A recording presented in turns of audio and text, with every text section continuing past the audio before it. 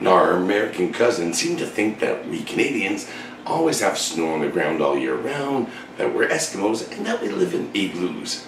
Well, today's recipe will do absolutely nothing to make them believe differently. So let's get to it.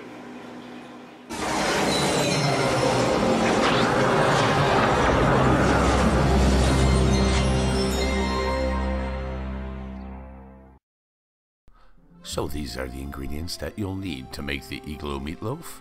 That will be 2 pounds of ground beef, 10 to 12 regular sized potatoes, 2 onions, 2 eggs, 1 teaspoon of salt, 1 teaspoon of pepper, 1 teaspoon of garlic powder, 1 cup of milk, and finally 4 tablespoons of butter.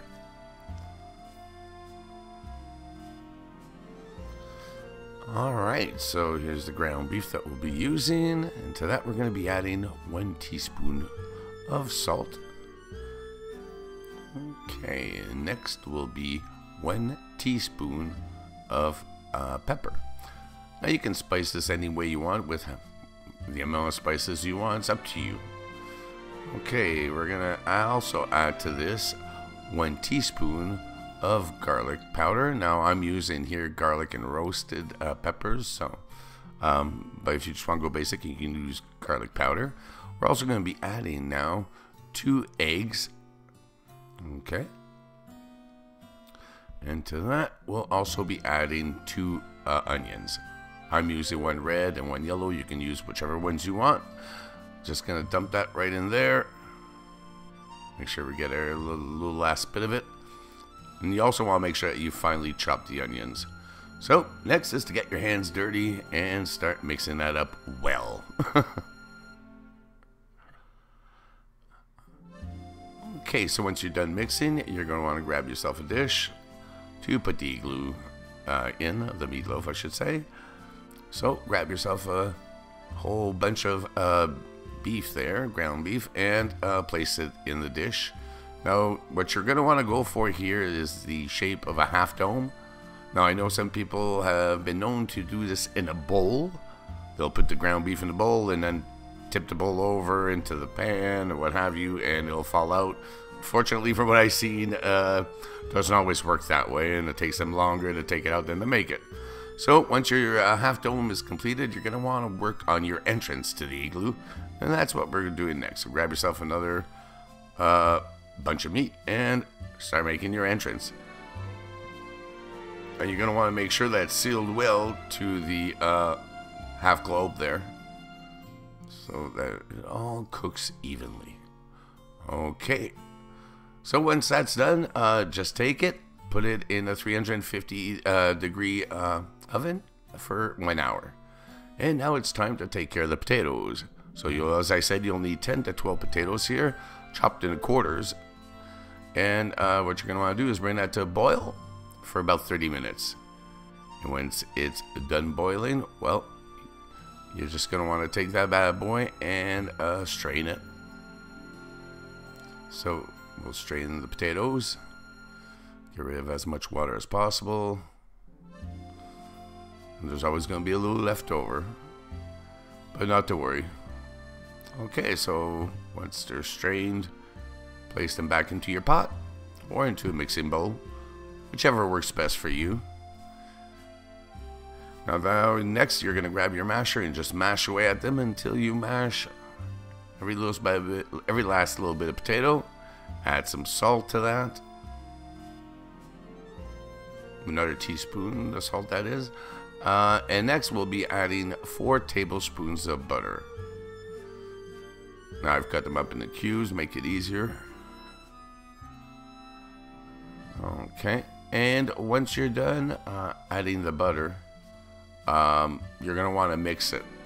So grab yourself a hand mixer and just start blending away until all the butter is incorporated into the potatoes. Once that's done, you're going to want to grab yourself 1 cup of milk and add half of it in first.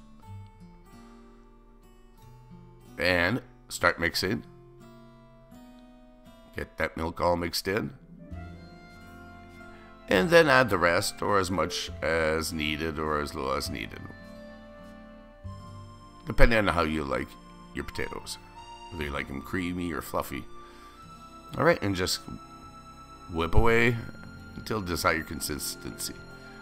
Next, you're going to grab your meatloaf and take it out of the oven. You're going to lay it to rest on the rack for about 10 minutes. Okay, and then after 10 minutes, you're going to want to place that back into the pan. Grab yourself some potatoes. Start applying it to the meatloaf generously, everywhere throughout the whole Igloo Meatloaf. Just keep adding. And just put it on everywhere. Make sure it's fairly smooth. Now, what you're going to want to do after you place it on is just smooth out any rough parts, as you see like I'm doing now. And it doesn't have to be perfect. Do it the way you think it looks good. Alright, so once you smooth it out, why don't you grab yourself a nice big skewer, and you're just going to start making lines throughout the igloo like you would in a regular picture of an igloo. So yeah, just start making your lines. Make sure to dig the skewer right down to the meat. Either way, it's going to cook through, so no worries. So yeah, just make yourself some lines. In other words, you're making bricks throughout the igloo, as you see here. So yeah, next part is to add a little bit of melted butter and just brush it over the entire igloo. Okay, so next thing is put it back in the oven for another 20 minutes, and this is what you'll get: the Igloo Meatloaf. So it's time to slice ourselves a piece and have a taste. So let's get to it. Alright, so our meatloaf igloo is complete, and it's time to taste it. And here's our piece that we cut up. So I'm really looking forward to this. First time I'm making this, so can't wait. Now I didn't add too many spices during my operation, so I got it too long ago, so hopefully this will be good. Let's find out. Nice little piece here. I showed you before. Here it is. And here's what it is. Ooh, I can see steam. Alright, so let's give it a taste. Mmm. Mmm. Oh my god. I thought it would be a little drier, you know, due to cooking it for an hour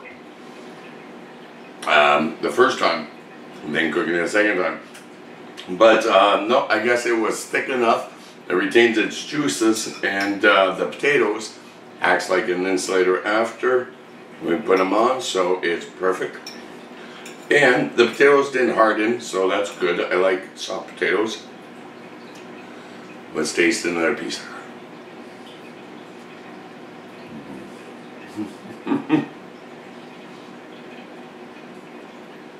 Really can't ask for any better than that. I'm very impressed. It's great for the kids. You want kids to eat their food? It's a way of showing them how to have fun with their food. And hey, who knows? Maybe they'll pick up cooking. But you know what? Let's have Cruz have judgment on this meatloaf and see what he says. Ooh, gimme. Oh, that's so good. Alright, so I hope you enjoyed this recipe once again. And don't forget, all my recipes are mostly made with lactose-free dairy products such as cheese, milk, and cream cheese, and what have you, anything else that I can get my hands on that is lactose free. So once again, I hope you guys enjoyed this recipe. I hope you try it out for yourself, and don't forget, improve upon it. Do it the way you want to do. You want to add a little more spice? Add a little more. You want to add a little less? Add a little less. But do it the way you want to do it. Because in the end, you're the one who has to eat it. So enjoy what you eat. So until the next video, this is Freaky P saying, good day.